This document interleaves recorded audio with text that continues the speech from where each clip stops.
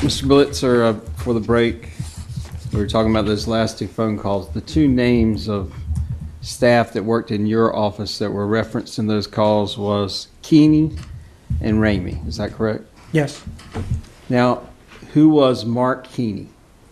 He was the chief assistant. All right. And how long had you known him? Several years. And was he a confidant or just second in command in the office? No, we were friends. All right. And when you weren't there, he would run the office? In theory. All right. And he did not go to BLET. That was Kyle Ambrose. Is that right? Yes. Okay. And have you seen his statement to the SBI? No. All right.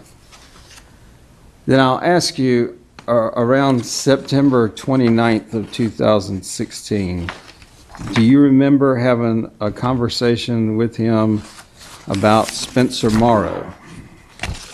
September of 16? September 29th of 2016. I have no idea. In fact, were you aware during September and October 2016 at the frequency of your office calling the SBI? No. Okay. All right. Before I ask the question, who is Spencer Morrow then? He was an assistant DA. Okay. And what was his job? He was an assistant DA. Okay. Was he assigned to any particular court?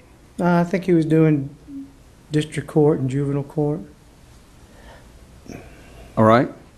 And did you ever talk to him about the SBI investigation? Did not. All right. And September 29th, would you say that you would have been aware of the SBI investigation? Yes. After you became aware, did you specifically talk with Mr. Keeney about the SBI investigation? Oh, I'm sure we did. All right. You were aware that Keeney was one of the people that took a course for Cindy? Or was that Spencer Morrow? Keeney didn't do anything. Okay. So Spencer Morrow took a course? Spencer Moore, I think, assisted with some sort of placement exam or something. All right. A placement exam for Cindy? Yes. Do you know at what time frame that would have been? There's a statement September 2016 for reference. So do you believe it was? I think it would have been way before then. And do you remember September 29th or in that time frame talking with Keeney about Spencer Morrow taking a course for your wife? In what context? Okay. Well, did you tell Keeney that that you did not care how it was done? Spencer just needs to keep his effing mouth shut. No. All right. Keep his mouth shut about what? Well, do you remember saying that to Keeney? Not without context, no. Okay. Well, did you tell him to keep his mouth shut about him taking courses for Cindy? There wasn't a secret, so I wouldn't think I would have said that. Did Keeney see some of the textbooks which he believed you were using? I'm sure he did. It wasn't a secret. Okay. So you cannot recall any reason you would have told Keeney that Spencer needed to keep his effing mouth shut. Is that right? No. And did Keeney ever say to you that he would see what he could do? Sustained. All right. In any context, in September of 2016, do you think you directed Keeney to tell Spencer Morrow to keep his mouth shut? Absolutely not. Why would I do that after I had my lawyer go there and tell everybody they could meet with Agent Whitley at their own free will? Do you know why Keeney would say you did? Probably Action. because... Sustained. Well, at this point, he's a my friend, isn't he? Yes. You know what?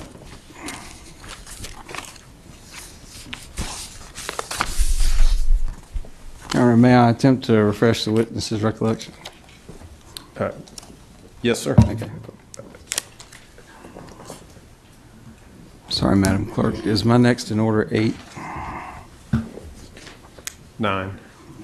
9?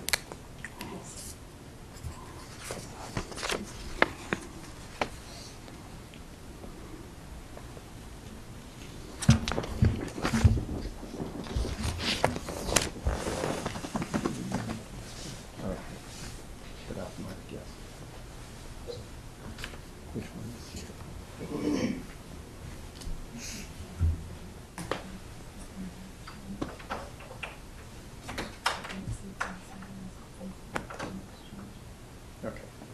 Sorry.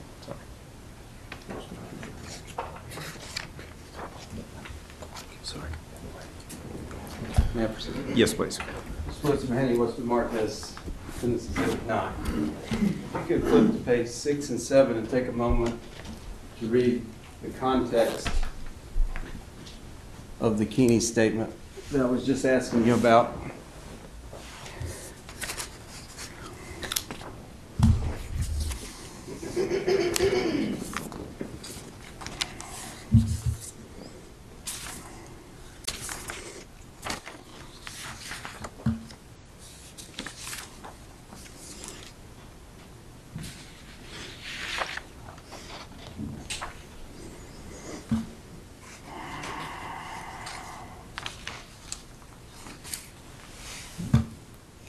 I don't have any recollection of this conversation.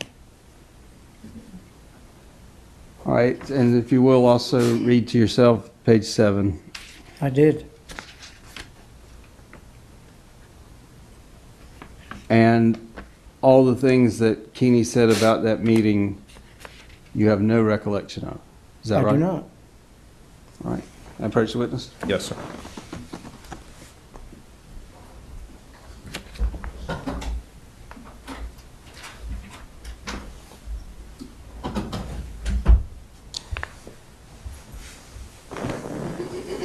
From reviewing at least Keeney's version,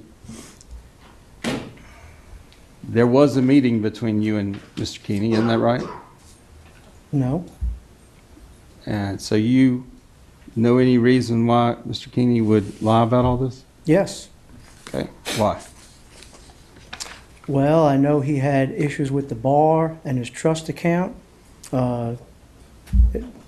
In my experience, as I'm sure in yours, it doesn't take much motivation when the SBI comes knocking to start saying what needs to be said. I mean, Mr. Keeney retained counsel. You probably should ask him why he retained counsel. So beyond this, did you ever direct any of the people in your office to keep their mouths shut? I never had any of that conversation with anybody in my office. All right. So you contest Mr. Keeney's statement, is that right? I did not have that conversation with Mr. Keeney. And then the context of that question was, that's a statement from September of 2016. Is that right? Correct. But when I asked you about the call, January, and you said that I threw out Keeney's name to you, you said, that troubled me greatly because he was my right hand, right? Yes. So in January, when the name was mentioned to you, you felt like you had a good friend in Mr. Keeney, but as of September 2016, he's saying you're telling these people, Objection. I won't say what he said. I'll rephrase, Your Honor. Go ahead. Did you feel like you were close to Mr. Keeney in September of 2016? I did. So the specifics of this event surprised you, as he has recalled them. Of course. Okay. Now that was Keeney. At some point, Did you change your opinion of Keeney? I mean, you regarded him as a friend during 2016 and then during the phone call, and then I've just showed you a statement. Had something happened to your relationship at all? Other than me resigning, no. Okay. So what you have said is what may be the motivation of this statement to the SBI is he's had bar trust account SBI issues. Bar, trust account, tax issues. I know he retained counsel. You'll have to ask him. All right. So after you resigned, did you ever see Mr. Keeney again? No, sir. Okay. Have never talked to him about this SBI investigation? After my resignation? Yes. No. And before your resignation, did you? Or we would just talk about the office when I was in BLET, and he would just say, well, I think this one is going to meet with Agent Whitley today. I think this one's going to meet with Agent Whitley. He would give me his take on what information he got, if they would speak to him. If they did, they did. If they didn't, they didn't. So there was nothing about the specifics of the investigation? Not that he related to me. And you didn't discuss with him about concerns about the online courses or any other things going on in the office? I'm telling you, the online courses were not a secret. I sat there in my office with the door open. They used to laugh because they said the psychology class that I was helping Cindy with calmed the tenor down. I mean, if it was a secret, I'd have shut my door. All right, in the second phone call, the second name is Jason Ramey. Is that right? I don't think you used the name. I think you said it was the other big, heavy-set blonde guy. Right, and then you said Ramey. Is that That's right? the only other heavy-set blonde guy. So tell the jury, how do you know Mr. Jason Ramey? He was an assistant DA from the previous administration that I kept on. All right. So Jason Ramey would have been an assistant DA under Phil Berger Jr., is that right? Yes. And he would have worked with Melanie Bridge, your previous political opponent. Is that right? They were in the same office at the same time. I don't know if they worked together. And then you took office January 1st, 2015. And what was Jason Ramey's role as an ADA in the office? He was an ADA. Okay. Was he assigned? Prosecuted cases. No, it was. We didn't have specific cases, so to speak, or teams. So you didn't have district court ADAs and superior court ADAs? Yeah, well, I mean, I think somewhere early on in my term, we had started moving him up into superior court with some DWI jury trials. All right. So do you know how long he had worked for Phil Berger Jr. before you came on? Maybe a couple years, maybe a little bit less. All right. And then Melinda Richardson, your AA, also worked with the previous administration. Is that right? Yes. Okay. So did you have any communication with or talk to Jason Ramey during 2015 about anything other than DA work? I know he, excuse me, had a very young son who had a heart issue, so he needed a lot of time to go see the specialist. And I told him, we talked about that, and that he didn't have to. He needed, I told him he could take the time he needed. Then his mother passed, and I, let him know that whatever time he needed, he had. But it was just, office stuff. Okay. You never perceived there was any problem with Mr. Ramey during 2015 between you and him? No, as a matter of fact,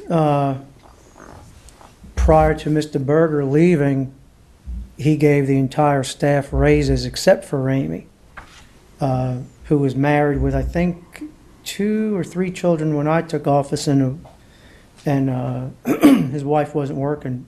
So first thing I did was immediately bumped him up, and I think I actually gave him the most praises while I was there over anybody. All right. So the answer to your question, no, I didn't perceive any problems. All right. When, to the best of your recollection, these online courses started at the office, was Jason Ramey near that I mean, was it, you said everybody knew, it was out in the open, is that right? Well, I mean, his office was kind of across from Kyle Ambrose, so, I mean, like I said, I'm sure he knew they were helping her. So from your perspective, everybody in the office knew that an ADA and a VWLA were doing a course or assisting your wife in a course online? I don't know if everybody knew, but yes. Okay. And Jason Ramey, having worked with Ms. Richardson before your AA, they had a close relationship, didn't they? I have no idea. Did he ever complain to you about things that were going on in the office? He did not. Okay. I know he applied for the county attorney position at one point because it just paid considerably more. And when did you learn that Mr. Ramey was the first person to file a complaint with the SBI?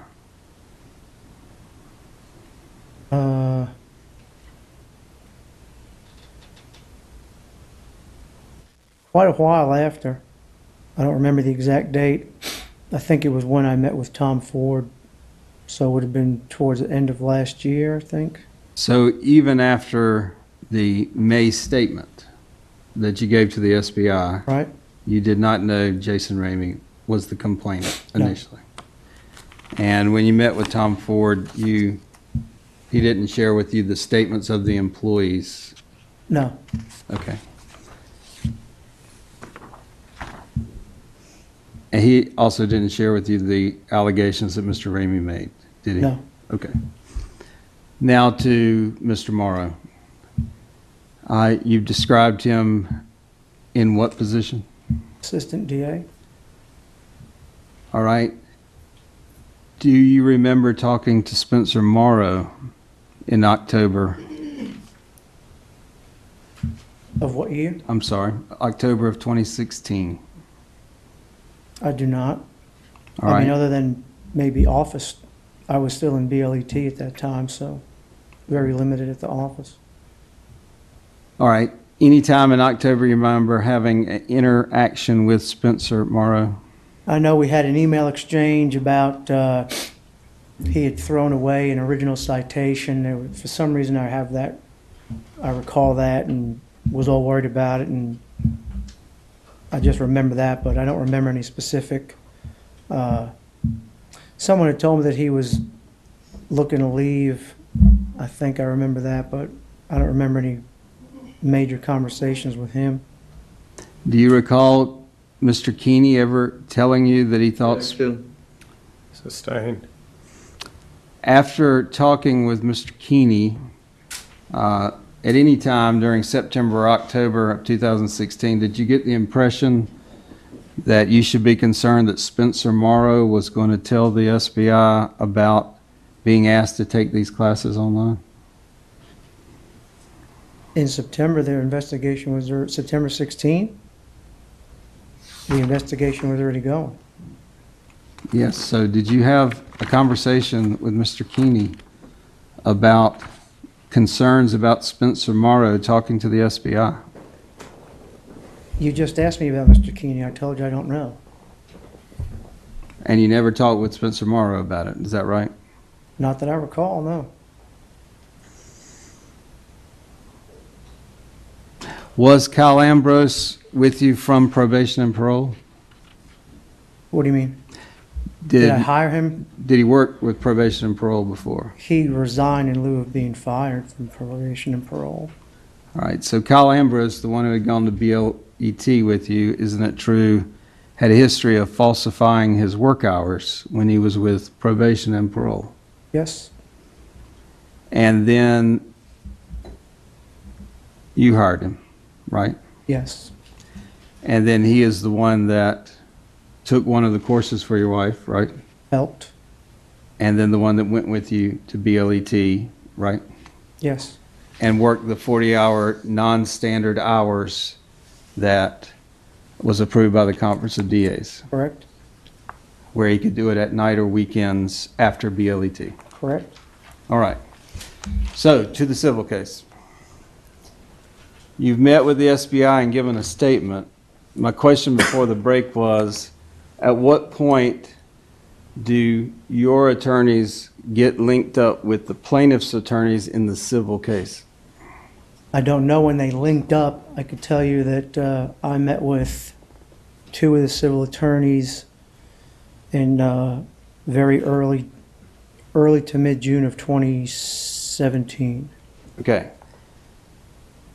And eventually, you did an affidavit covering the statement of the same things that you had given the SBI, is that right? Well, I didn't give Agent Whitley an affidavit, but other than their own motivation and the direction of the interview, yes, I gave an affidavit to the civil attorneys. Well, actually, I'm sorry, I gave them a statement, they prepared the affidavit. Isn't it true that after the plea deal and you did the affidavit contained additional items that you had not told the SBI? Well, of course. Okay, of course. All right. So you were a party to the civil lawsuit initially, is that right? Yes. It was filed in February of 2017. I thought it was March, February, maybe right here. Okay. So it would be natural for your attorneys to at least file some type of extension or answer to the pleadings, is that right? You'll have to ask them what they filed. Well, if you would tell the jury, what attorneys did you use in defense of the civil case? Same ones, Same ones. same firm. So that would include Mr. Grace, is that right? Yes, The same Mr. Grace has been involved since June of 2016 with you, is that right? yes, his firm, I don't believe Mr. Grace himself did the civil work. Okay. So he gets the civil complaint, or his firm, and they start defending this around February of 2017? I don't know, I don't think they even filed an extension. I mean, they were in communication with the plaintiff's attorneys. Whether anything was filed, I don't know.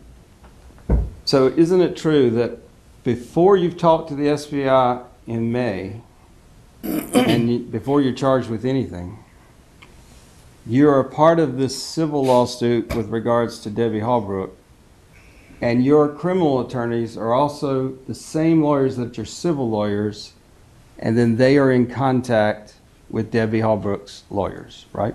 Yes, And as you said, isn't it true that you and Cindy never had to file any type of answer, did you? Because they were in communication with the plaintiff's lawyers. yes, but that's very common. Okay. So would you agree for the jury that before the SBI interview, your attorneys were in communication with the plaintiff's attorneys in the civil case? Oh, I'm sure they were.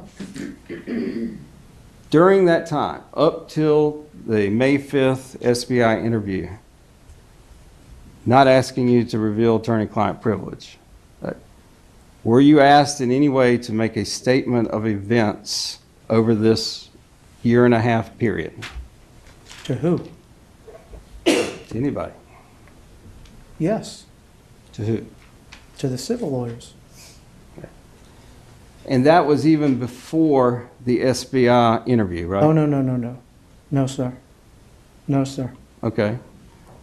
So before you met with the SBI, did you ever write down a statement of the sequence of events of the previous Oh, year and a half? I gave my lawyer notes.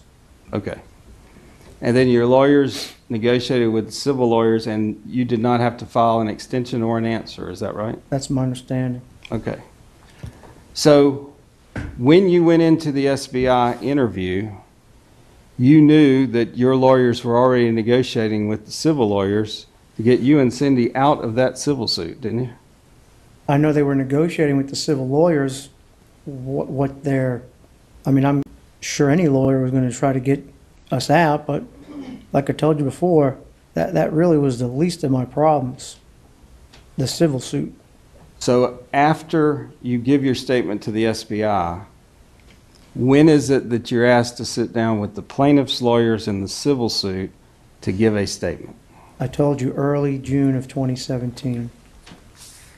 Okay. June of 2017. And, Madam Clerk, could I get state's exhibits? May I approach the clerk, Your Honor? Yes.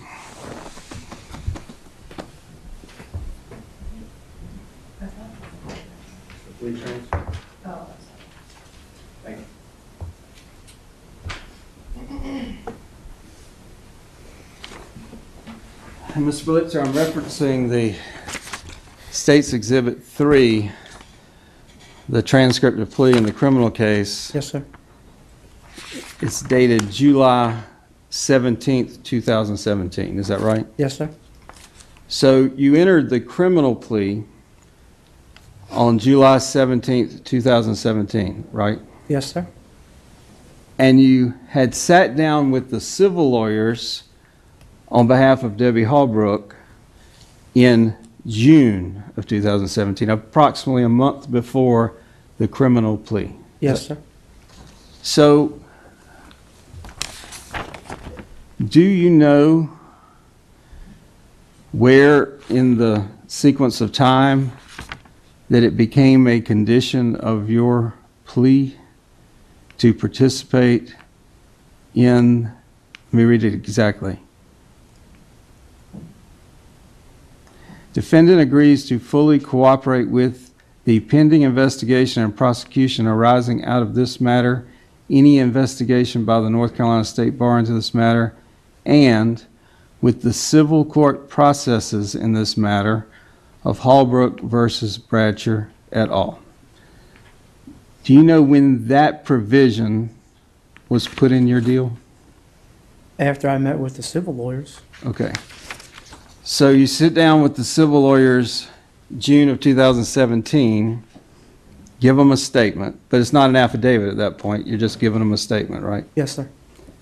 And then between then and the plea on July 17th, this cooperation with the civil matter becomes part of your plea deal. Is that right? Yes. Okay. And it's not till after that that this formal affidavit was signed. Is that right? I don't remember the date it was signed. Okay.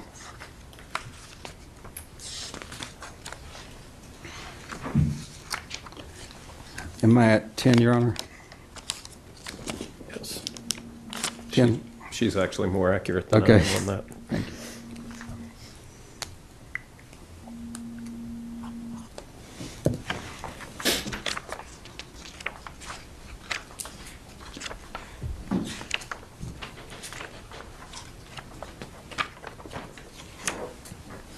May I approach the witness? Yes. He was marked as defense exhibit 10. You recognize that? It looks like the affidavit I signed. You could flip to the last page. Is that your signature? It is. All right. Do you see the date that that is signed? August 17th, 2017. So, to put it in context, the meeting with the civil lawyers is June of 2017. Right. Criminal plea with the condition to cooperate in the civil case, July 17th of 17. Right. And then you sign the affidavit August 17th, 2017. Correct. Now, with regards to the development of this affidavit, when you sat down with the SBI, you're interviewed and you give them answers and they type that up. Is that right? I guess. I don't know who typed it. Okay. When you sat down with the civil lawyers in June, was it the same way? Yeah, I think somebody may have been typing as we were talking. All right. Yeah. And then my question is, how did this particular document, Defendant's Exhibit 10, do you know how it was created or edited or reviewed between June of 2017 and when you signed it in August? I don't know who typed it. Okay. Did you look at your statement from June? What do you mean? Right. The statement that you gave in June, you said you think somebody was typing. Did you see anything no, on no. June? You mean the notes they left with that Yes. day? No, sir. So I have reviewed some discovery that indicates they were working on this affidavit. I want to ask you about that. Were you aware of any revisions or additions that were made between June and August of 2017? I know that I saw one copy of the affidavit and there were just some minor corrections with typos, like candidly, like you and I have been making. It's 2016, but 2017 appears. But those are the only revisions that I saw, and I only saw them once. All right, if you could turn to page 6. Okay?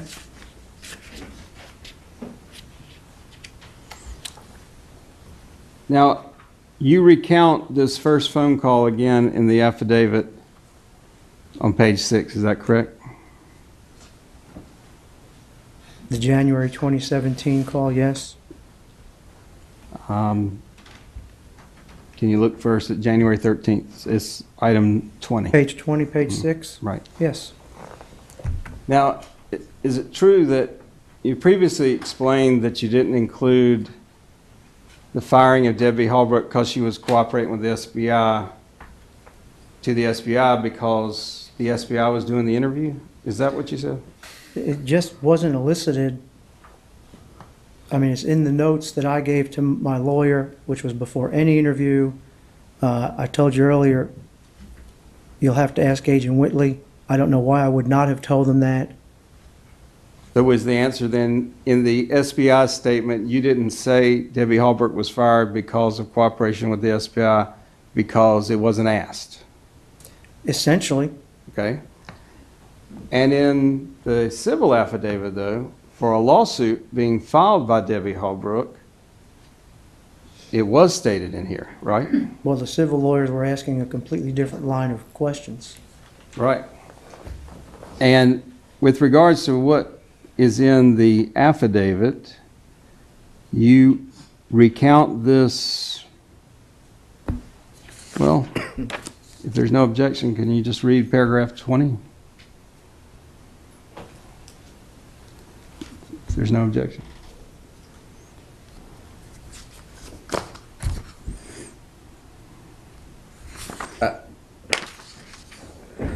I don't necessarily object at this time, but I don't want to waive any future objections to reading from other documents, if that makes sense, Your Honor. Go ahead, Mr. Bradsher. All right, so in the civil affidavit signed on August 17th, 2017, if you would read for the jury what you put in the civil affidavit, paragraph 20.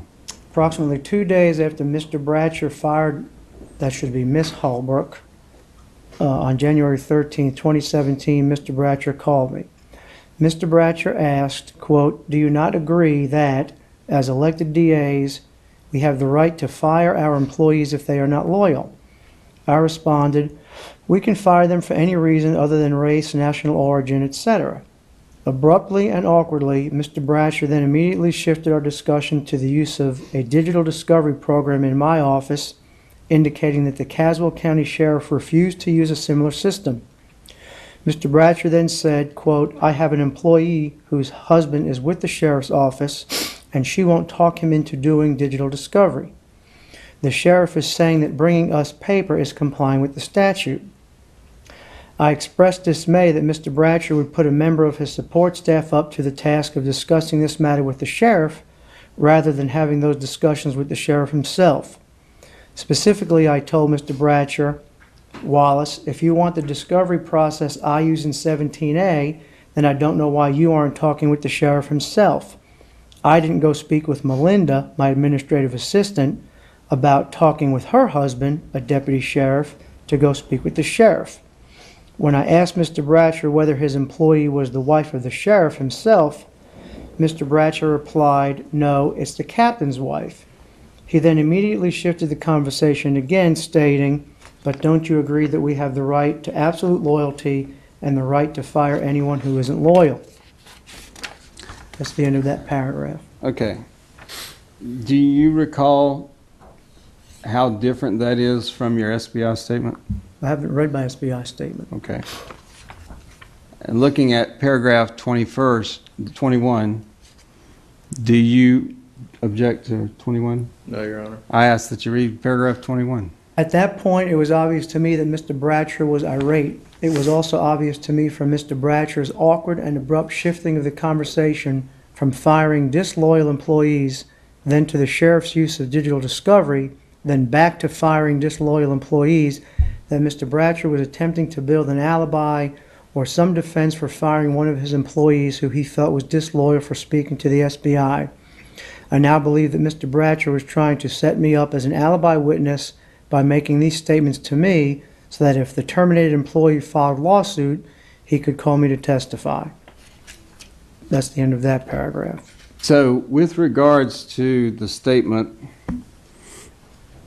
attempting to build an alibi or defense for firing one of his employees who he felt was disloyal for speaking to the SBI,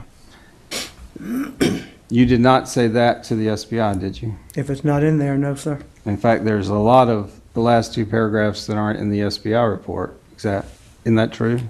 I told you I have not reviewed the SBI Well, statement. isn't it true you didn't tell the SBI I expressed dismay that Mr. Bradsher would put a member of his support staff to the task of discussing this matter with the sheriff, did you? If I didn't, then I didn't. All right.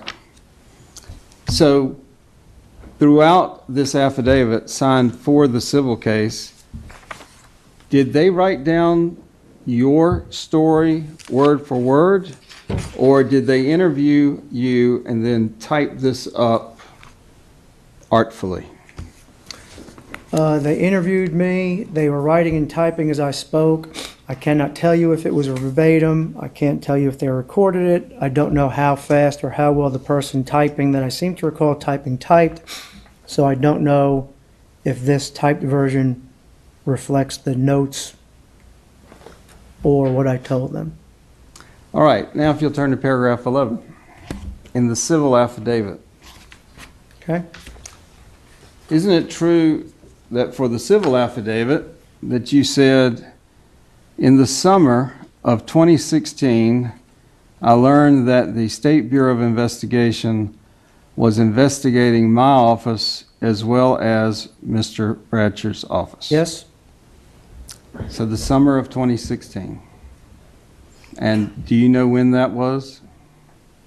That's when Mr. Henderson came to see me to college. All right. Can you narrow it down more than the summer of 2016? Late August, early September. And anywhere in the affidavit or the SBI statement, did you ever disclose that you had heard there was an SBI investigation in December of 2015? No. Now to paragraph 4. Okay? In paragraph 4, isn't it true that you said that I knew Mr. Bradsher for some years from a murder case? Is that right? I knew Mr. Bradsher from some years ago. Okay. And the last sentence, well, second to last sentence, isn't it true you said, before I took office, I met with Mr. Bradsher and told him that I could not afford to leave the private sector and enter public service if my wife could not work? Do you remember saying that in the affidavit? I'm looking at it, yes. And isn't it true that this morning when I asked you about approaching me about hiring my wife, that it wasn't whether it was legal or not, it was wanted to see how it worked. Everything work okay at home? Is that right? Well, sure. But the affidavit wasn't in the context of where Cindy is at in school, how much she had left to do. It doesn't discuss any of that. But it isn't true that you approached me and said you could not afford to leave the private sector, is it?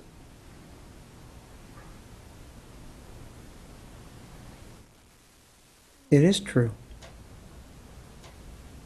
When That's why Pam Bradsher left your practice in private practice and came to work with you. Well, maybe not understand my question. Do you see the statement here, before I took office, I met with Mr. Bradsher I do.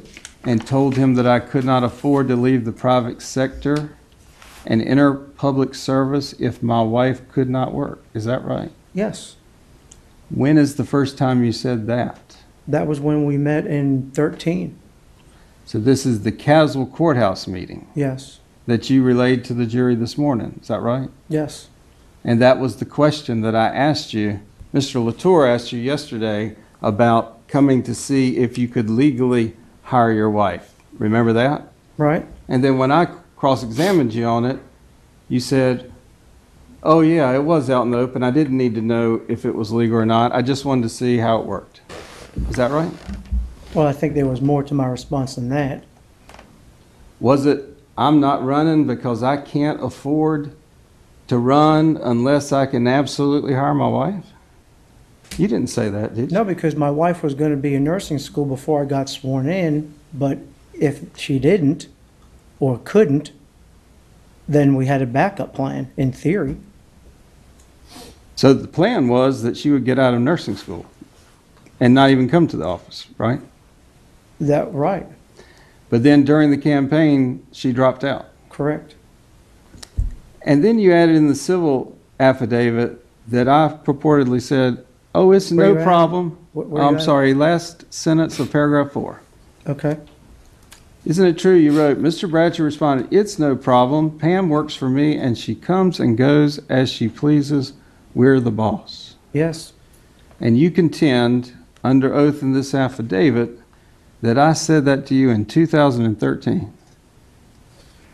what you said to me in 2013 is you discussed the family first policy, that Pam comes and goes as she pleases, that your other employees come and go as they please. We're the boss, referring to we are the hiring authority, the sole hire and fire authority. So yes, you did say that. Well, let me follow up on that. So you contend that I said that all my employees came and went as they pleased. Is that right? You had a family first policy that if children were sick, spouse was sick, someone needed to run for the family, then they had the right to do that. You were okay with that. Okay. Isn't it true? That's different than everybody comes and goes as they please. If there's a kids first policy and you have a child issue, our team works to support each other on that, right? I think that's somewhat semantics, but you could say that, sure. Okay. Well, to clear it up, then, would it be fair to say that I told you about our kids first policy, not that everybody comes and goes as they please? Well, I took it to mean as though everybody comes and goes as they pleases. Whether you did it for morale or what you're now calling a kids first policy, like I said, I think it's semantics. And so, in the next paragraph, shortly after Cindy was hired, we got the policy. You see Right. that? Yes? All right. And then also in paragraph 6, you allege that the decision for switching jobs happened at a pizza place. Is that right?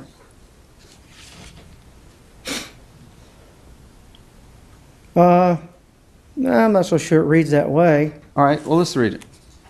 Isn't it true that you said, soon thereafter, Cindy and I met with Mr. Bradsher and Miss Bradsher at Elizabeth's Pizza in Wentworth? Isn't it true that you said, we decided that Miss Bradsher and Cindy would switch jobs? Yes. Okay, so that Cindy could work for Mr. Bradsher in Prosecutor District 9A, and Miss Bradsher could work for me in Prosecutorial District 17A. Does it say that? Yes, And does it also state the salaries? it does. Okay. So this affidavit under oath indicates that this meeting between the four of us is where the switch jobs was decided, but isn't it true, based on the documents you've seen today, this is not true?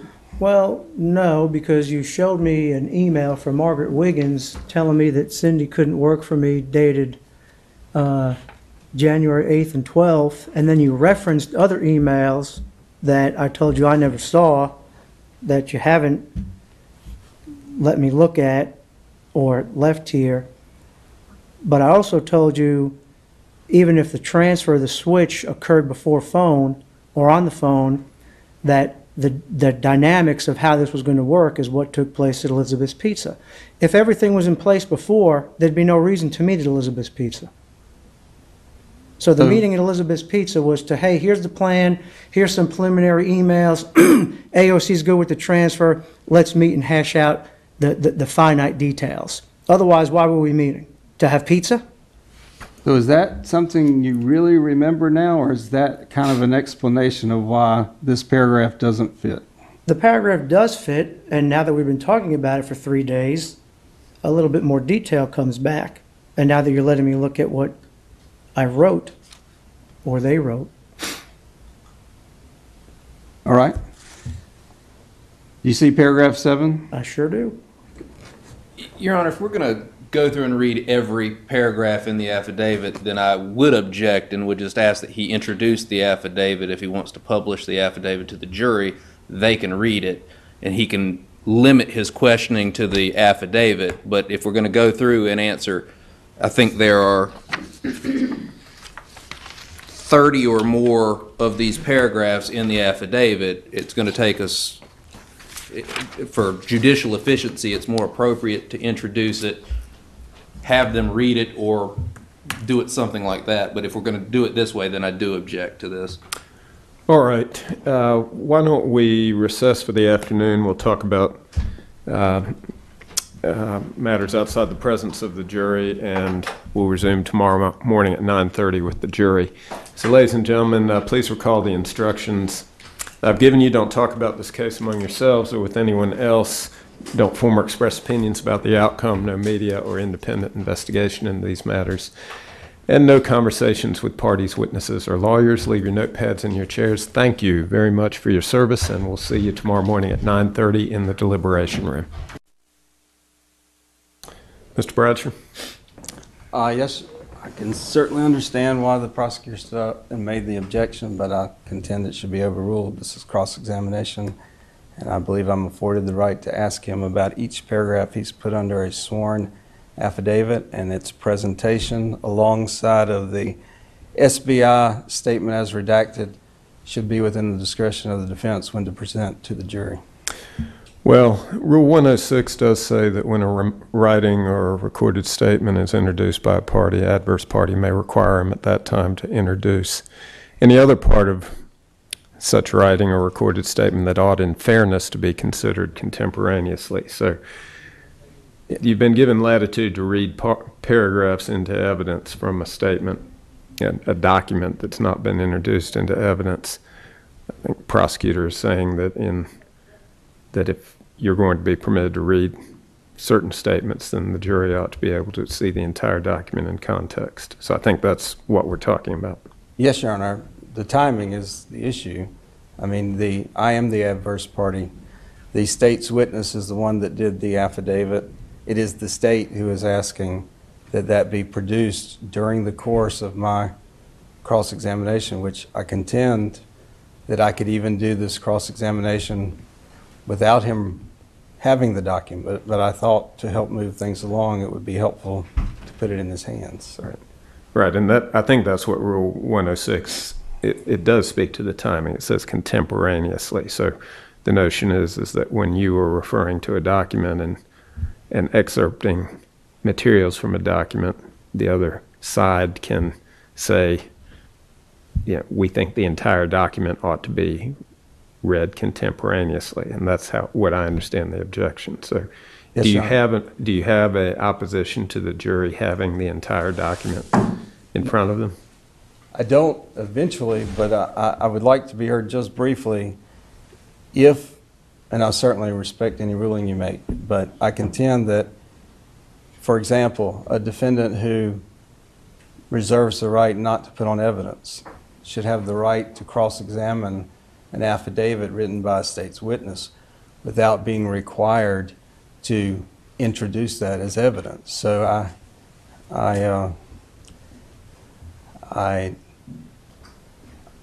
that rule, I don't believe, would compel me to do this, but you can. Right. So, well, and you know that at times reading a document into evidence, even though it's not formally introduced, does constitute, quote, the introduction of evidence for the purposes of the defense last argument. So that's a separate issue. But the question simply is if you're going to read from a document, the state is saying they ought to have the document in front of them. yes, Your Honor. If I can have some additional time, I will attempt to make copies to do that. My intent was to try and do that contemporaneously with the SBI statement, but that requires some redaction and some discussions with the state. So, I'm not sure. I mean, I think it was the state was not objecting to the first 3 or 4 excerpts that you read. I think it's only come about now that you're on the 5th or 6th excerpt. So, Yes, Your Honor, and I had not intended to read every paragraph. I skipped the preliminary stuff. I plan to only address the issues that are in conflict, but again, I'll proceed however you direct. Mr. Latour. I understand Mr. Bradsher's point, and I think Your Honor's reading my objection appropriately. I was trying to give some latitude. It just seems like we're moving along and addressing more of these issues than we initially intended or thought were going to be, which was the basis for why I did not object in the way that I did. I think introducing an SBI statement is a completely separate issue that I don't know that I would be agreeing to that being entered into in this way, since he's already cross-examined him and gone through. Part of my concern in him going through piecemeal with the statement is it does lose context if we're only going to talk about certain paragraphs and then we skip 4 other explaining paragraphs. Causes a problem. I agree with him that there in general is no objection, or it is not objectionable for a defendant to cross-examine a witness on certain issues that they have made in prior statements. I do not agree that that latitude is given to a defendant when they go through and read statements verbatim. I think there is a way that he could cross-examine him on the statements that he's made that would be different than what he is doing. And so that's the basis for my objections. All right. Well, I'm not going to, I think the objection's been stated. I'm going to overrule it for the moment, but I will say that depending on, you should come prepared tomorrow with copies of the statement, because if we're going to go much further down this road, then I think, and the objection is raised again, I would probably allow it, just Yes, if, rather than, and both under Rule 106 and Rule 611, which is the court's ability to control the mode and order of interrogation, I think it's going to be pretty inefficient to have you go through excerpts and then the state have to go back and read the context for each of those. And so I think the combination of these 2 rules together suggests to me that if you're going to read substantial portions of an affidavit, then we ought to have the entire affidavit available to be viewed at one time. Yes, Your Honor. I will comply with that. I'll just leave it at that. If you choose to read substantially more of this, then we'll revisit the issue. Thank you, Your Honor. All right, very good. Anything else that we need to take up? No, Your Honor. All right, very good. Thank you. We'll be in recess then until 9:30 tomorrow morning. Thank you, sir. Superior Court stands in recess until 9:30 a.m. tomorrow morning. Same case